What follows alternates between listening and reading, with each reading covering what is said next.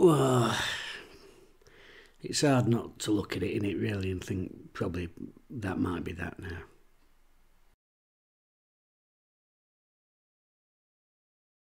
I was looking forward to this game. I was really looking forward to it because I genuinely felt this was a game that we could get a result in. And we talked in other weeks about, Leicester, Southampton, Ipswich, whatever.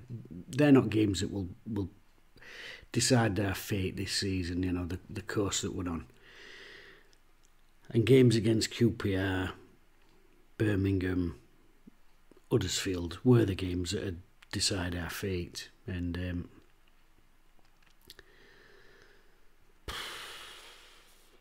unfortunately, this is a massive game. And it's been one of the poorest performances of the season. It's a game when we really needed to turn up.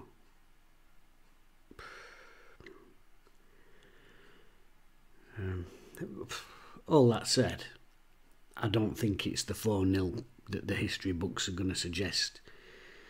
When you look at the entire game over the entirety of the 90 minutes, but the truth is we've got battered.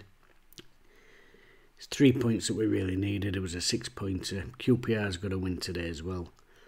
And sort of even worse than that is, although in long term it might not matter, but the goal difference has took a punishing. So a terrible result today. Leading goal, back four, Valentin, Bernard, Hekwe and Pedersen making his debut for Wednesday. Midfield 2 of Palmer and Bannon. An attacking midfield 3, Masaba, Ugbo and Gassama. And recalled Michael Smith leading the line. So a few changes there. Pedersen in for his debut at left fullback. I'm quite pleased we've got a left back in because Reece James has obviously not had a real look in. I've not been a big fan of Firmino out there. And Marvin Johnson, he's done a good job out there, but I thought a proper left back in behind him. I'm still a big fan of partnerships. Would free him up further up the field. As it is, Marv's dropped out. Pedersen's come in. A lot of rumours doing rounds that Marv's got lip on because we didn't let him go to Ipswich. I'm not sure about that. I think that's a problem with social media things, isn't it? Rumours get around and don't get me wrong, I'm sure it would have been a nice last payday. What is he, 30, 31, 32? But Ipswich is out on a limb, innit? I mean, it's a right pain in the arse to get down near Suffolk. And, there's other considerations. He's 32, he's got a family, he's got missus in the house. It can be a move can be a pain in the arse as much as it can be a bonus thing, And a club have come out and said that he's got an injury, so I'm pleased about that. Maybe he'll put an end to them rumours or whatever. So Pedersen came in. The other change, obviously Smith's coming up front. No problem with that at the outset because we know what he is, target man. He plays down the middle.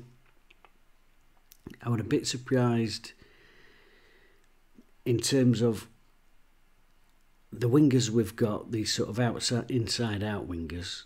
They're not like old-fashioned wingers, beat a full-back and put a cross in, are they? They're more... Your wide players these days, they're attacking midfielders, really, aren't they? They're not wingers. If you've got a Michael Smith down middle and you've got, John Barnes on left and Pat Nevin on right or whatever, whipping 10 crosses in each half, great stuff. So I was a bit... Is this going to work? I was a bit surprised. And then one of the lads messaged me and he said, well, he's had to put Smith in because... the excess number of loan players. You can only have so many loan players in a squad apparently, so that, because for all he's got like a goal scored in it, I would have thought Fletcher would have been a better fit for this sort of lineup. Well, there we go.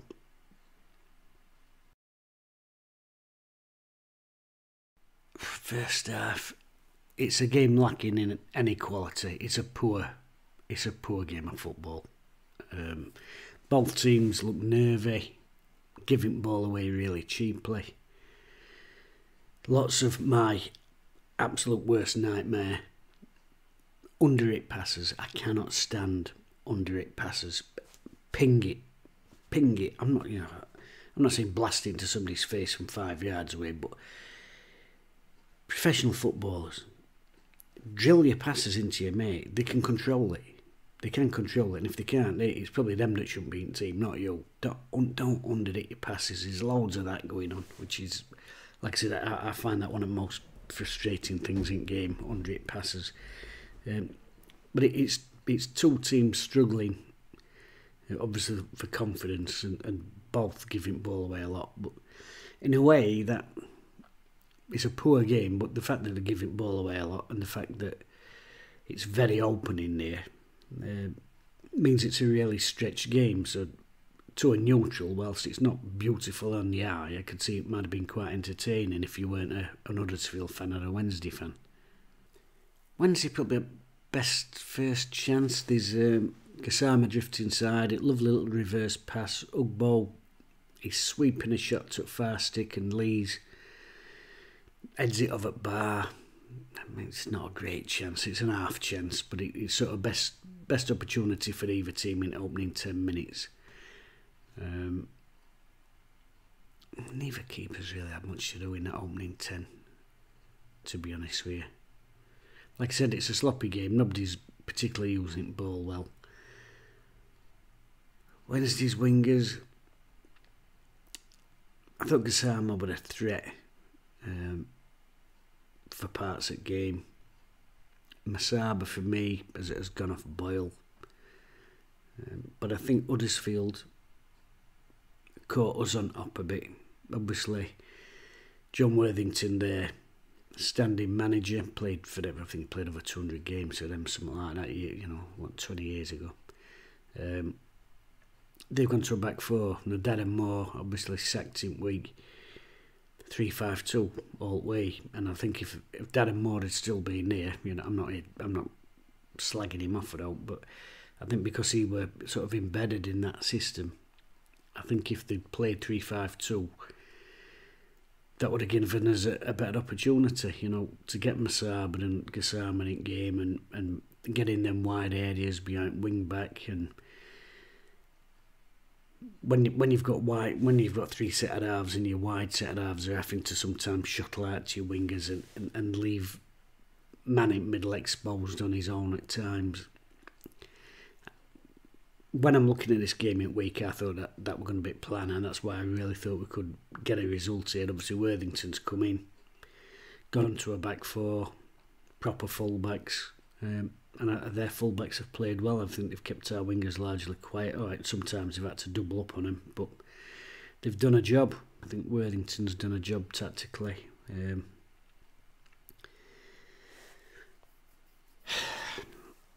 And that change of shape, I think, was a big part today results. Whilst we're talking about changes in shape, though, I think that subtle change in Wednesday's shape over the last 3 or 4 weeks, I think that sort of blunted us a little bit. And I know it's only a subtle change. We've gone from a sort of 4-3-3 to this 4-2-3-1. And I know you can argue it's still 5 across the middle. But just those small distances being changed, it can make all the difference. And too many times today, we've looked very open in middle of the park, and it goes back to that thing that we talked about. And we've talked about it last season, even when we were in 3rd division. You've got to have 2 absolute ball breakers. You've got to, if you're playing 2 in midfield these days, you've got to have 2 absolute beasts in there. And okay, Ugbo's dropping back into it, but Palmer and Bannon in there, I thought they were really exposed today.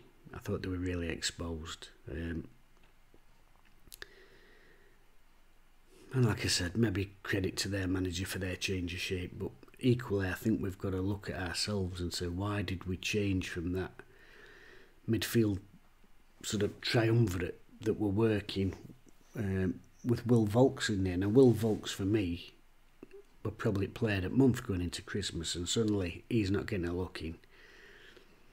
But we've talked about it so many times, when Will Volks sits in there, and you can have the 2 marginally in front of him, whether that be you know, Bannon or Palmer or Byers as was, it just gives you that solidity in middle of park. It gives you that anchor in there to set it other two go and play. And I think we've missed that. I think we've missed that in the last, like I said, 2 or 3 games. And today, the biggest of all the games that we'd got on the horizon, a real 6-pointer. Yeah, that's an area at pitch that I can't stop looking at and thinking, can the manager and the coaches or the players or whatever, can they look into that and think, yeah, we can do better there. There's better options in there tactically to combat what we've come up against today. And you know, I love Danny Roll. I like the tempo and the energy that he's brought since he's been in, but that one little shuffle in middle of park, from a sort of 1 sitter and 2 attacking to 2 sitting and 1 attacking, I'm not a fan. I'm not a fan. This 4-2-3-1 for me, it works if you've got Windass in there. If Windass isn't in there, then it's got to be flip. It's got to be the other way around. I'm banging on about that and not talking about game, although perhaps you don't want me to talk about game as such, because it's terrible. They got a lad Healy, he was making his debut, he were okay, but he went off injured, and I actually think that did Huddersfield a massive favour, because they brought Ben Wiles on, and I thought he was their best player, or certainly best 2 players. He put in a fantastic ball, cut left hand side, cut in and whipped a fantastic ball. So they're out front of our centre halves, ended up behind Pedersen at left back, and their lad got in, I think it was Pearson. Beadle made a smart save on near post. But it just shows that in football, for all planning you do, for all, you know, you can set out strategies and little patterns of play that they like to talk about, and this and other, you know. A player gets injured, you have to send a sub on, and suddenly I thought Huddersfield looked a better side for having to do that.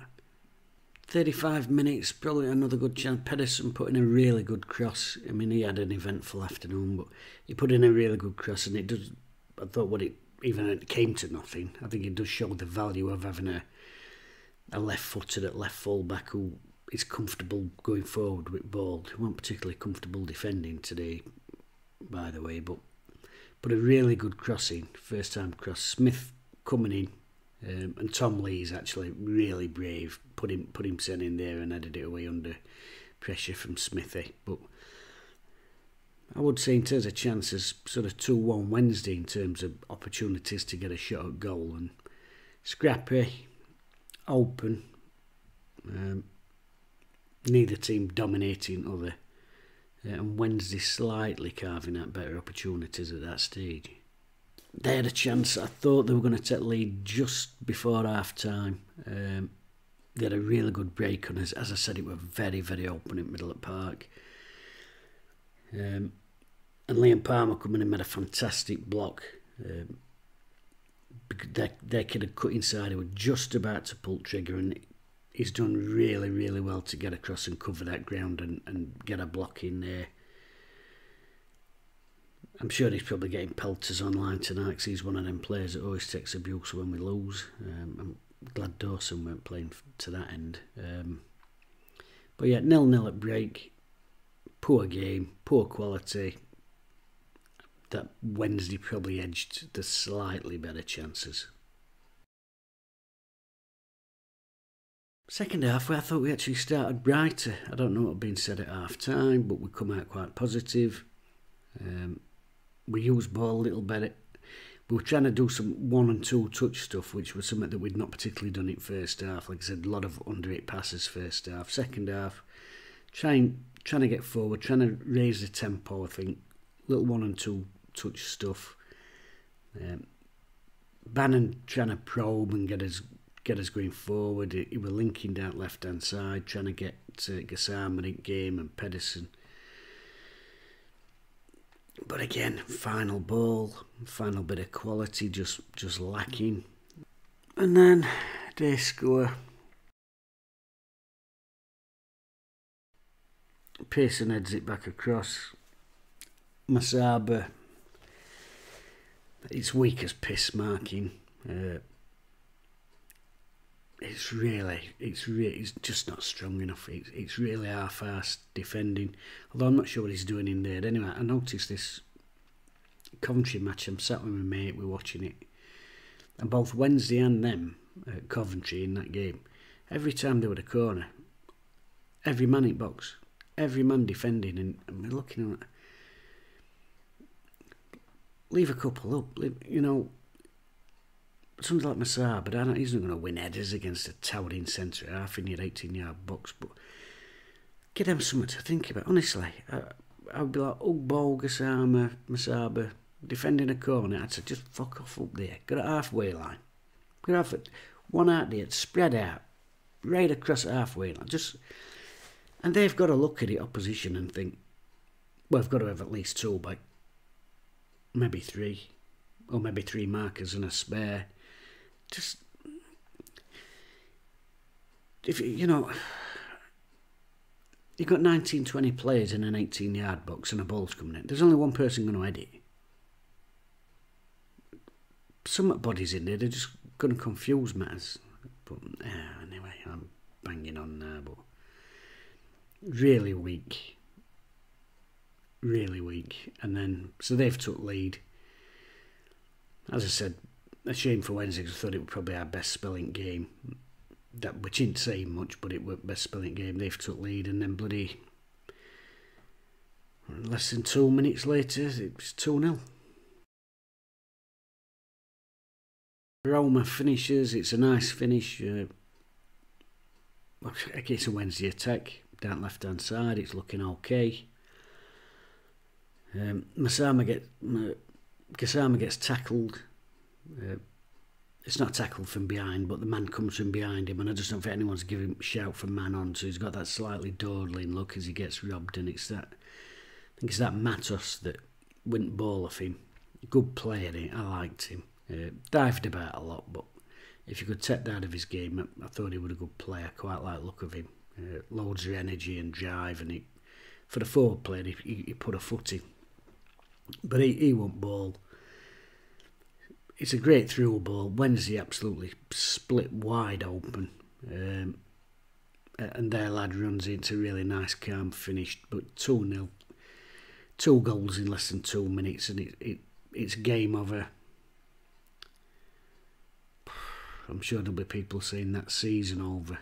There might be some twists and turns yet, but in terms of this game, that were that dead and buried. And it was sort of goal that we don't score. Do you know what I mean?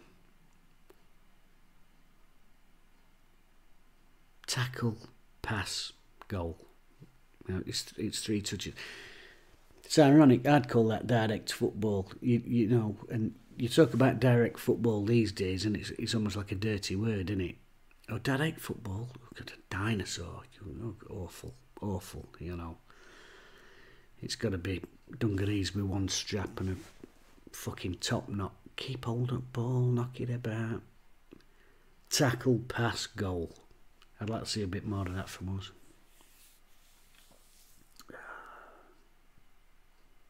As Wednesday piling on, we make a couple of changes. Ugbo goes off for Cadamartri.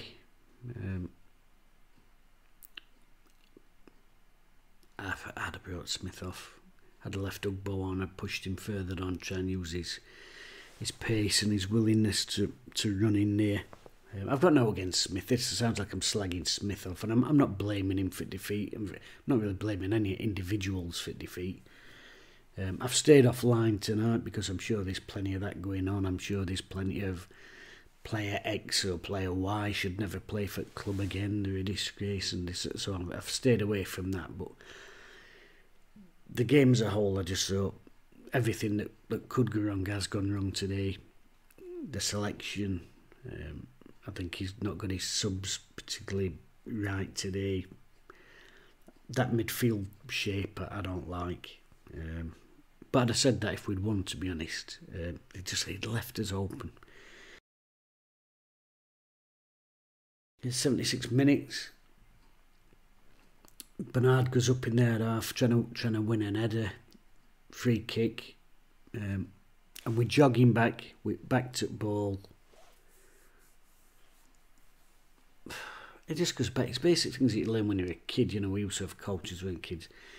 If you give away a free kick, or if it goes out for a corner, sprint back 5 yards, then turn and look, make sure you know what's happening, and then backpedal if you have to. But we're jogging off, facing away front ball, and their lads think it's hog. Touch, bang, 30-yarder. Everybody's caught. Oh shit. Their kid runs, it's a good finish actually in that far post, because Beadle's a big lad, you know, arms and legs like a spider. Out muscles, outpaces Pedersen, and 3-0 Thomas, I think it is, who scored that, and it's dead. And then Bernard, he's get that free kick away, and then 6 minutes after that, an absolutely suicidal back pass. I think he's trying to get it to Heckway.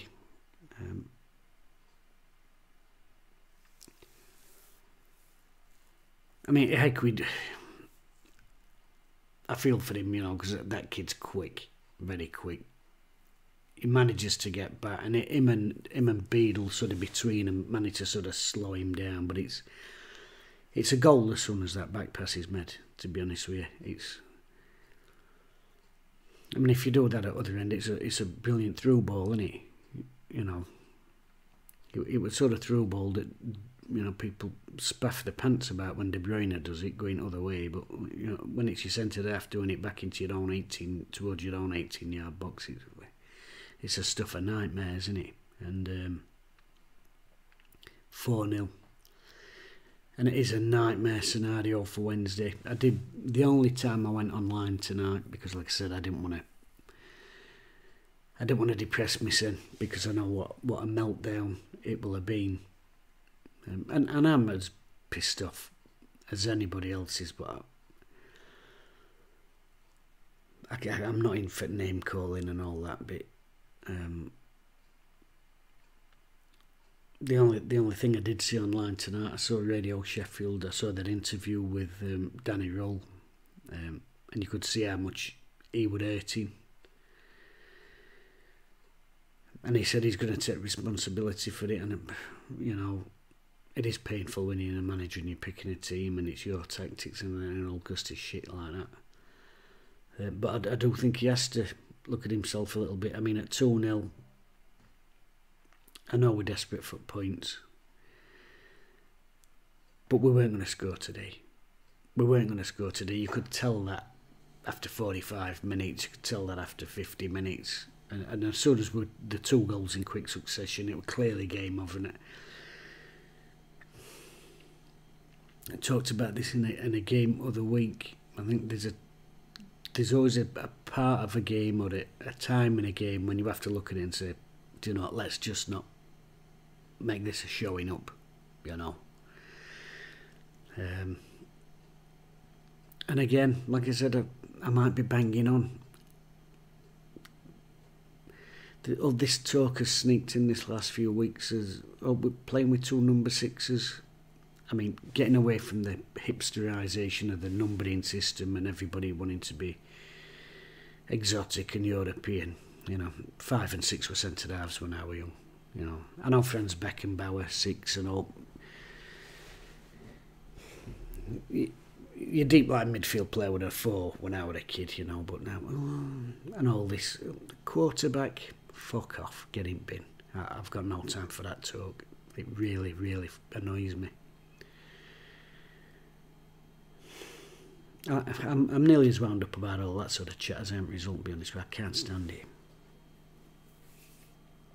But anyway, 2 number 6s, or double pivot, or whatever nonsense language we want to call it. I don't like it. I don't think we've got players to do it that way. Like I said, unless Windass is playing at number 10, don't do it. just rather somebody sat one or win tackles and keep it moving simply. Somebody like Will Volks in a number 4 position. And then, you know, you can play an 8 and a 10 in front of him, or whatever you want to call it. You know, Bannon. Manager's referred to it himself this week, hasn't he?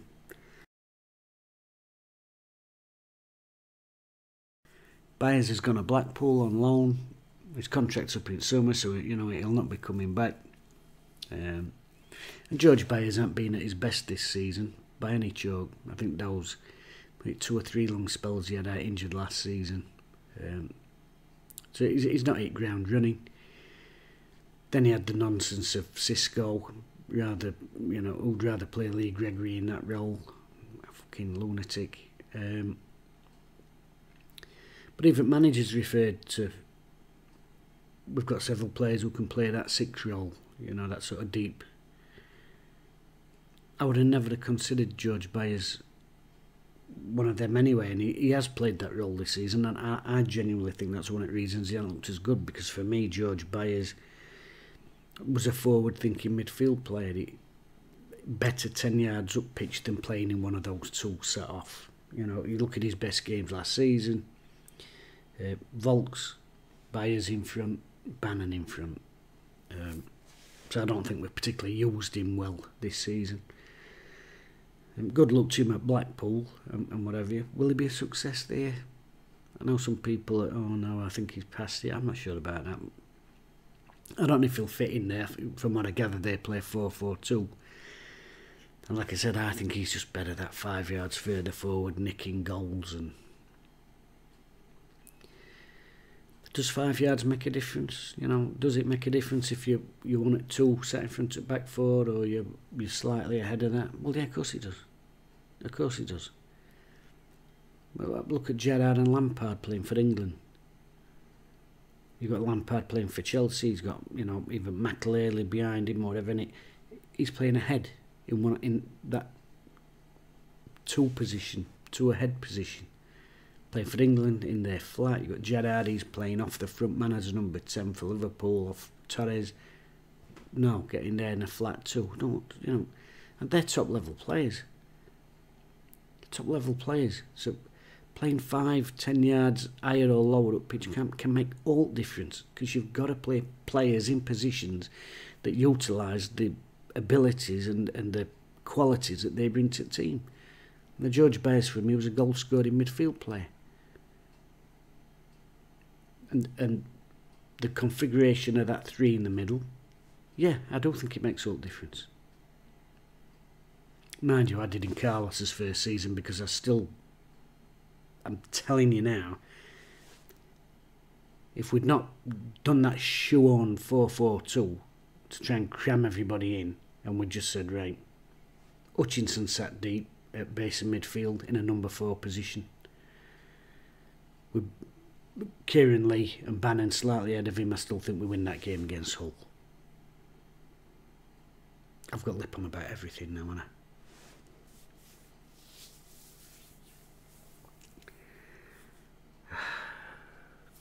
Not that it matters anyway, because we've got fucking squad numbers now, haven't we? Someone else we adopted. Absolute bollocks.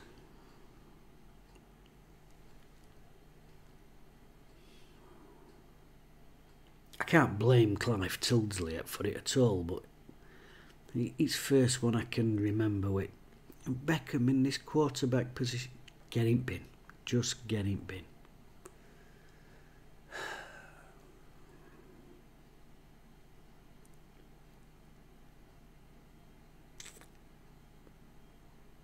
It's like a pontification at game, innit? You know. Because game's still very simple.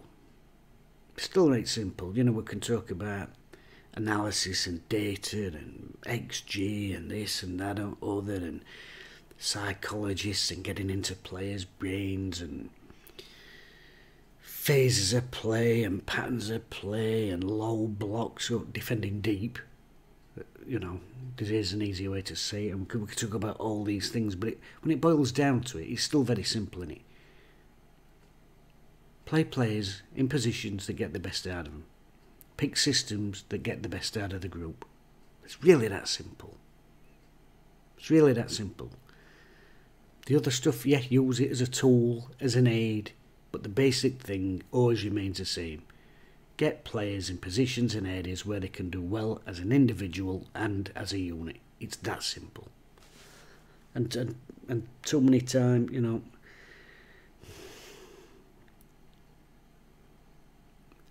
I mean, you play a target man, but you play outside wingers and you don't put crosses in. You say you've got too many midfielders and you play a right back in middle of the park.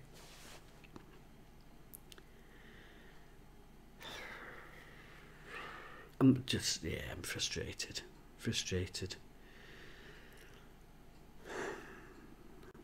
I still say it weren't a 4-0 performance overall. I mean, it's been a piss poor game, but they weren't much better than us. Let's not, you know.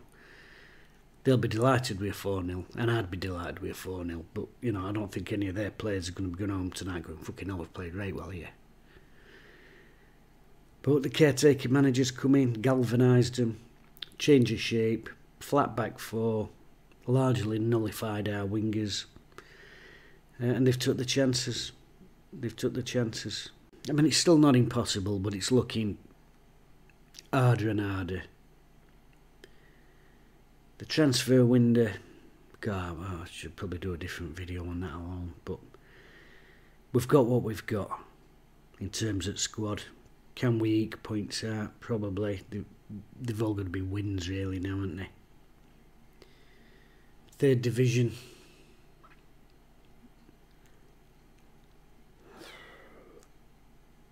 Do you start planning for third division? Well, if you do start planning for third division, it's got to involve a front three of Kadamatri, Gassam and Masaba. And say, right, they're playing. That's the front three. So it's got to be 3 behind them, and then but 4 behind that, and sort it like that. Let's not fanny about it. I've got more wound up, more I've talked about it. I was quite calm when I sat down and pressed record, but this was a big game, and I really thought we could get a result today. I've been right looking forward to it, and really bad. Individual moments have killed us, haven't they? But to be honest, when we look back at this season, that's been the story of every time we've not won a game, really. Little individual moments, because folks falling asleep, taking eye off ball, watching man instead of ball. If you break down all goals we've conceded of the season, there's always that pattern. It's always somebody switching off or somebody dawdling or... And like I said, the irony is, I sat down for the second half with a cup of tea and I thought, oh, we're starting to look brighter team here. And then,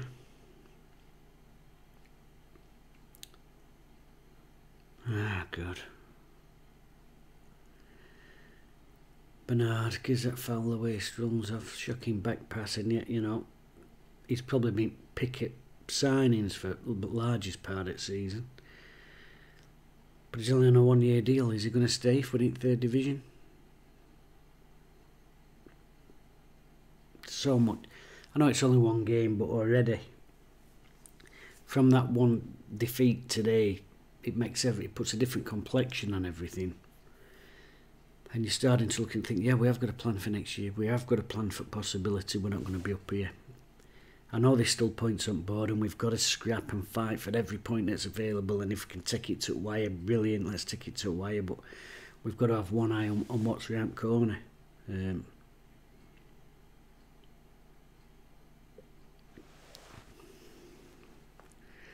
unfortunately, it looks like third division's round corner.